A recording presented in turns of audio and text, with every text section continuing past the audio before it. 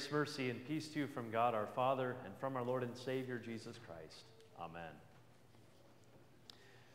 Well, today is a little bit of a special festival in the church year. You may have noticed that we switched back from green paraments to white for this week. Today is the Nativity of St. John the Baptist. Ordinarily, this festival is not observed unless it actually falls on a Sunday, as it does this year, today, Sunday, June 24th. Today is exactly 6 months away from Christmas Eve. So you could start your shopping now, I suppose, if you like to plan ahead. Why 6 months from Christmas Eve? Well, this day was chosen because when Mary goes to visit Elizabeth, after the angel Gabriel tells her that she is pregnant with our Lord, Luke tells us that Elizabeth was in her 6th month of pregnancy. So if you do the math, John is about 6 months older than Jesus, which is why we observe his birth on this day. But why do we observe his birth? That is really the question.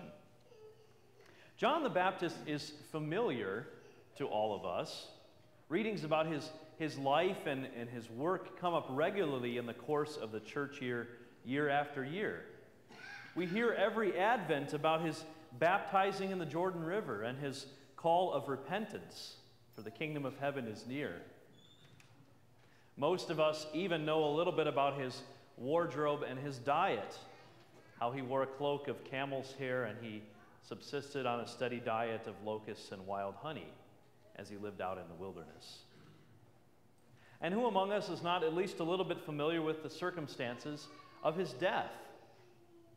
How he had criticized Herod for Herod's unlawful marriage to his divorced sister-in-law, Herodias, whose daughter Salome so pleased Herod on his birthday by dancing for him that he gave her John the Baptist's head on a platter. John is well known for all of those things and more, but who was John really? Where did he fit into the story? Where does he fit into the story of Jesus Christ? The answer to that question is given by God himself, already at John's birth. John was no ordinary child. He was born the only son of parents so old that no one would have ever expected them to have a baby. Gabriel had announced to John's father, Zechariah, while he was in the temple, that his wife would bear a child, and he didn't believe it. And as a result, God caused him to become mute until the day that John was born. We pick up the narrative with our gospel reading for today. Well, despite Zechariah's incredulity, Elizabeth did conceive, and she gave birth to a son, just as God had foretold through the angel. Her neighbors and her relatives rejoice with her, and they show up to his party for his circumcision, where his name would finally be revealed. They want to call him Zechariah, but God had given him a different name, John. Like many people in the scriptures, John's name is significant.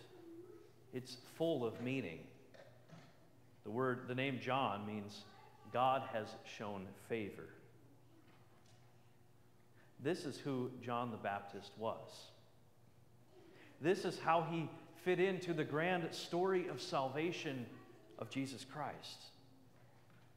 John spoke God's word. He called to repentance, but he was no ordinary prophet. He was the prophet who was sent to prepare the way for the time of God's favor, for the coming of the Lord Jesus Christ. What's important about John is not his bizarre desert asceticism, nor his courageous, faithful witness to God's word on marriage. What is most important about John the Baptist is his role in God's gracious visitation. John was no ordinary prophet. He was sent to prepare God's people for the time of God's favor. And Zechariah recognized that at his birth through the song that he sang. When he had finally been given a writing tablet and he scrawled out, "His name is John," God opened Zechariah's lips to burst forth into singing.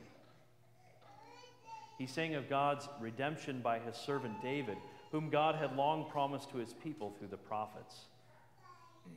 And he sang even of his own son's role in this grand story. Saying of John, Zechariah sang, "And you, child, will be called the prophet of the Most High, for you will go before the Lord to prepare his ways, to give knowledge of salvation to his people in the forgiveness of their sins, because of the tender mercy of our God, whereby the Son shall visit us from on high, to give light to those who sit in darkness and in the shadow of death, and to guide our feet into the way of peace." John is the one that God sends to prepare his people for Jesus. John's words awoke people to their sins. John's words killed. His message of repentance brought many people down to the river Jordan to drown their sins in baptism. His words made alive, too. He told them of the one coming after him who is mightier than him, whose strap of his sandals he was not even worthy to stoop down and untie. And that this mighty one would be the one who would save them from their sins.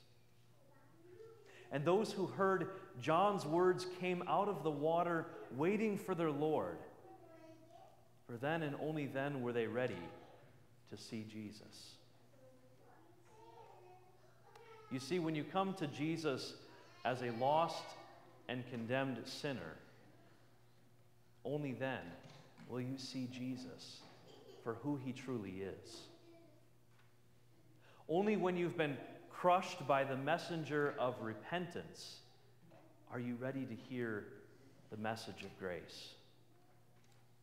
When you know that your sin has destroyed you, then and only then can you hear about the one who has died to redeem you and raise you up again. If you come to Jesus in any other way than as a sinner in need of his mercy, you miss Jesus. You miss the entire point of his work. And that's why God sent John. God doesn't want Jesus to be missed. God doesn't want his time of favor to be missed, so he sends John. John is another example of how God worked everything together to bring this message of salvation to his people. First, he sent John the Baptist to prepare the way by preaching repentance and faith in the one who would come. And then he sent Jesus to bring his mercy and life and salvation to those who are waiting. Today we give thanks to God for sending John to prepare us for Christ's work. But we also give thanks to God for the many other messengers he has sent to us. Messengers of preparation. Who are these messengers of preparation that God has sent to you? Well, when you were born, God sent you your parents, who already from birth were preparing you for the gospel. Their work of preparation was to bring you to the baptism font, where you heard Jesus speak his word of forgiveness to you. As messengers of preparation, they probably also chose sponsors for you who would serve as co-messengers, as God's servants to continue to point you back to Jesus, who has redeemed you from all of your sin.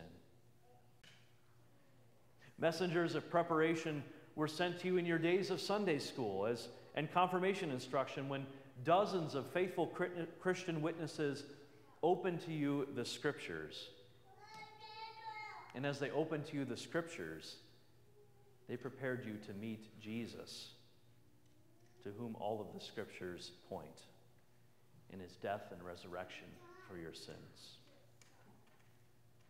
You probably know a number of other individuals in your life as well, whom God has used as messengers of preparation at other times. Christians who by their words and deeds encouraged you and pointed you away from yourself and towards our Savior.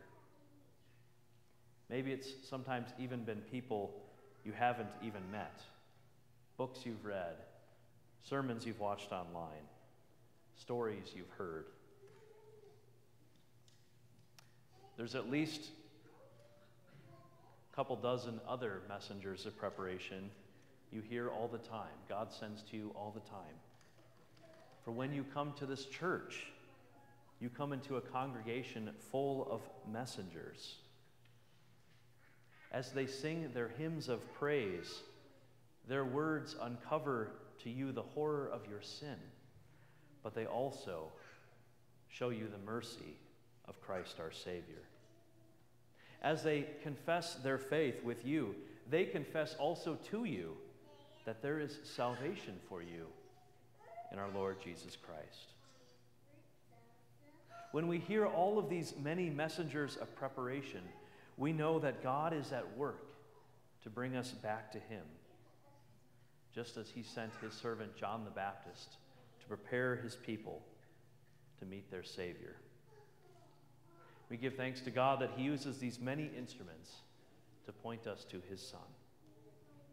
And in giving thanks to God, we can sing Zechariah's song of praise with gusto, knowing that what he speaks is true for us as well.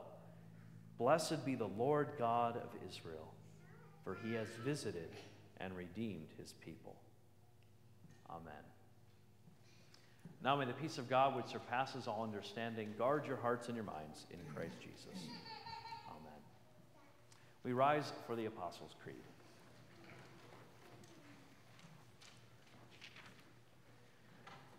I believe in God, the Father Almighty, maker of heaven and earth, and in Jesus Christ, his only Son, our Lord, who was conceived by the Holy Spirit, born of the Virgin Mary, suffered under Pontius Pilate, was crucified, died, and was buried.